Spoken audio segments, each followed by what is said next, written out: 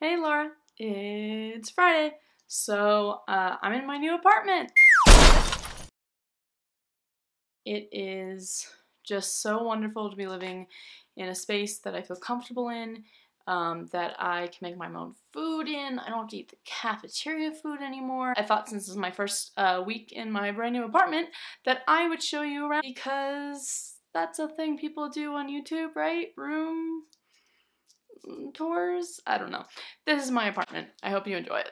Okay, so the first thing that we have is my room. This is my desk, and it's the wall that has the most posters on it. I love my desk. This is the window I look out. This is my other wall that has less posters. This is the wall I was talking about that has no posters whatsoever. Shelf with all my pops and some of my books, and an empty bottle of Feely Effects because I love the look of that bottle. This is my closet with all of my cosplay and stuff. I have my own bathroom. There I am. Here's the crappy lights.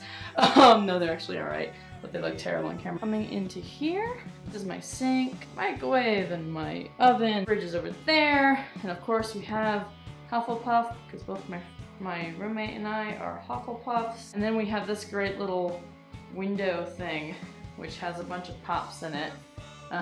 Each one is themed. So there's the Doctor Who one. This is Suicide Squad / DC. Right now all we have is the Joker in Time Out because he's a terrible person. And then Star Trek, which we still need to add some more stuff to that. Harry Potter, and also kind of Pokemon. We mostly put him there because he's Hufflepuff colored, but the snake. It's a sort of Star Wars-y with also some wonderful cactus that Chris brought, and then we've got Guardians of the Galaxy. The living room. So this is my new apartment. I'm really happy in it, and that's it. I will see you on Tuesday, Laura. And now for something completely different. I promise the London video is coming. Probably next week it'll be here. I'll probably upload it not as the Owline post, but as another video. Just been trying to kind of put my stuff together and really write out a good Thoughts from Places video.